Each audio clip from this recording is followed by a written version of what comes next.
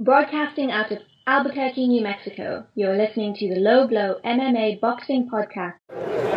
Jorge Hernandez with the Low Blow in Southwest Fight News here with Aaron Cerda. Aaron, you pulled it off, TKO due to a doctor's stoppage there, but it was a sneaky elbow that you did land. Yes, sir. We've been practicing a lot in the gym, a whole lot. Elbow from the back, elbow from the back. I knew he was a wrestler, so I knew he was going to try to take me down, so I went straight for the elbows. This was a late replacement that you were here.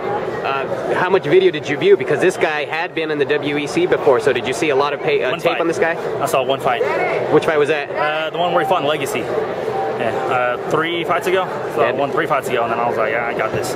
You said you've been practicing the short elbow. Now, was this just part of your regular regiment, or was it specifically for this? Oh, no, sir. I actually went to Florida not too long ago, and the dude was the same. He loves takedown, so we practiced the elbow, and that's how I won that one.